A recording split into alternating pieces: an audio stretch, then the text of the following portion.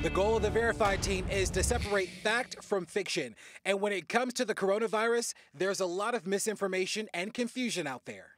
Take these Facebook and social media videos claiming there are two ways to wear a medical face mask to protect yourself against the coronavirus.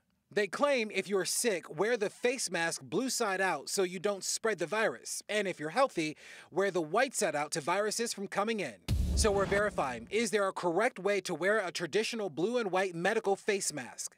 Our sources for this one, the World Health Organization and Prime Medical, a global medical products manufacturer. In this WHO video, Dr. April Baller explains the inside of the mask is usually the white side. And this infographic says, ensure the color side faces outward. We also checked with Prime Medical and it says medical masks are made to be fluid resistant with the waterproof layer on the outside to minimize the amount of fluid that could transfer from the outer layers through the inner layers as a result of a splash or spray.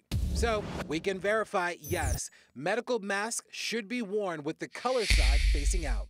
If you have something that you want verified, send us an email.